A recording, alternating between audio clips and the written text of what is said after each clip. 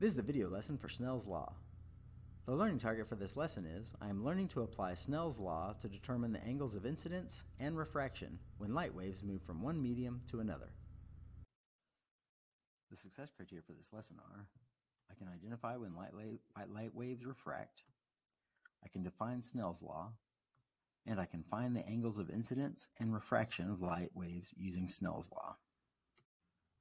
Let's talk for a minute about the refraction of light waves. So all waves refract, regardless of the type of wave they are. Water waves, light waves, sound waves, all waves refract. So refraction occurs when waves change media. So when they go from one medium to the next, that's when refraction occurs. So the wavelength changes when a wave goes from one medium to the next. So the wavelength either lengthens or shortens depending on what medium the wave is moving from. So in light waves, light appears to bend. So we can see here, we have a couple of examples over here on the right. So we have a light wave moving from air into this prism here, and it bends here, and then it bends here again when it leaves the prism. And then this is a very common sight, a pencil in a glass of water, and it looks like when it enters the water, the pencil is broken in half.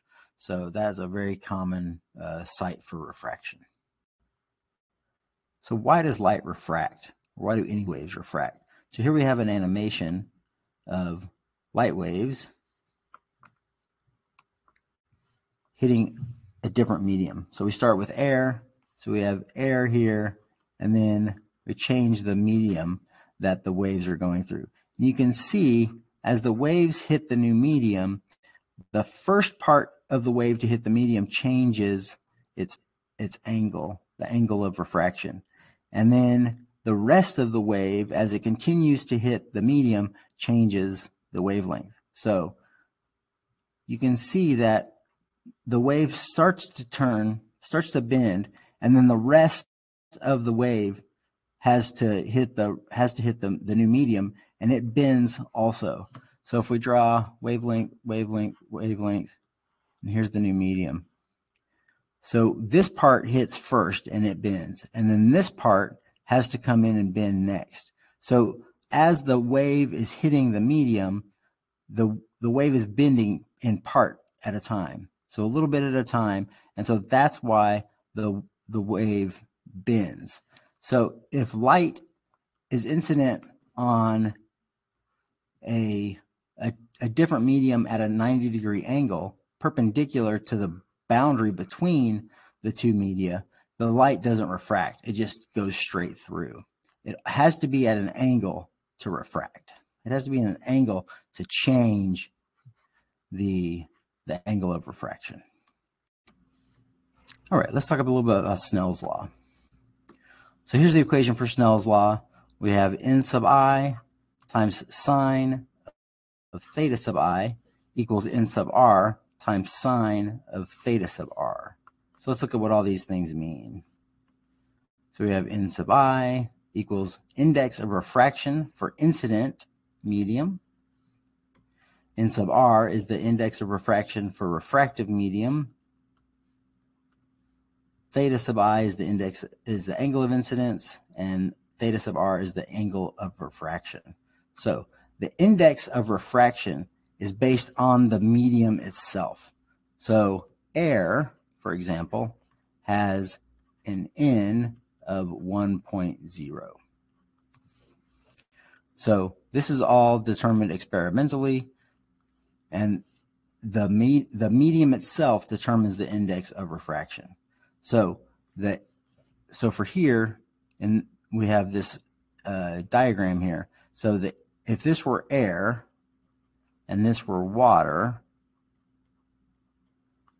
air has a certain index of refraction, which is 1.00. Water has another index of refraction, so it has an index of refraction that you would plug into this equation.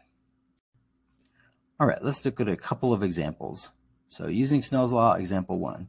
So a ray of light travels through air air has an index of refraction of 1, and approaching the boundary with water, which has an index of refraction of 1.3333, the angle of incidence is 37.5 degrees. We want to know the angle of refraction.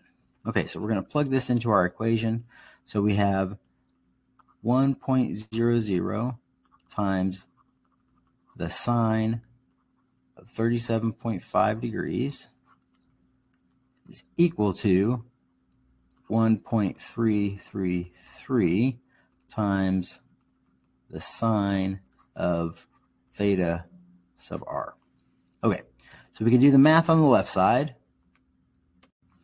So 1 times sine of 37.5 is 0.609, and that's equal to 1.333 times the sine of theta sub r. So to get sine of theta sub r by itself, we're going to divide both sides by 1.333. So we have 0.457 is equal to sine of theta sub r.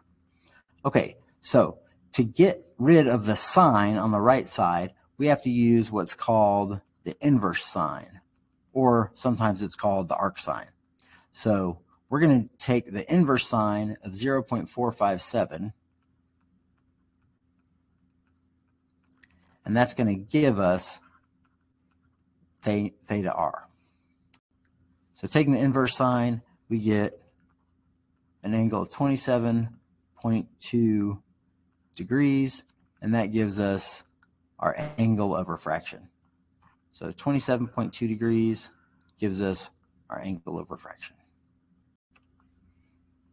All right, let's look at example number 2. So we have a ray of light travels from flint glass with an index of reflection of 1.62 into ethanol with an index of refraction of 1.36.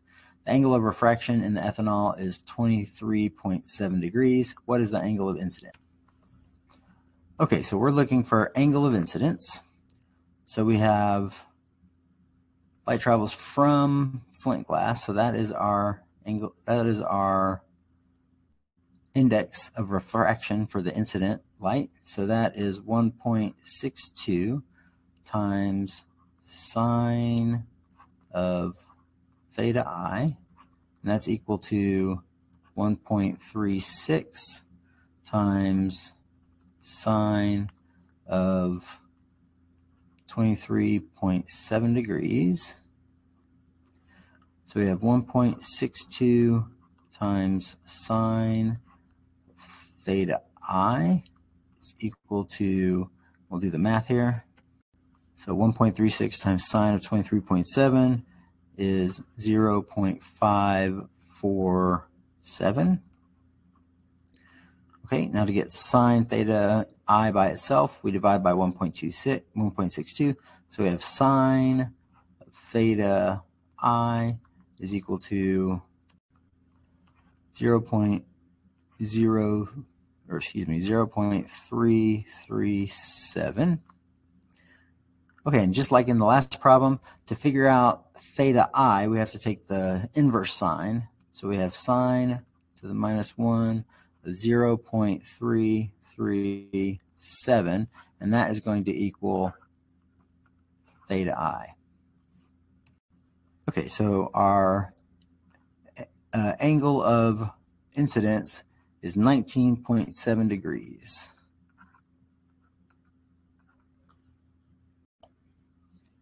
Keep asking questions, everyone. It's how you learn new things.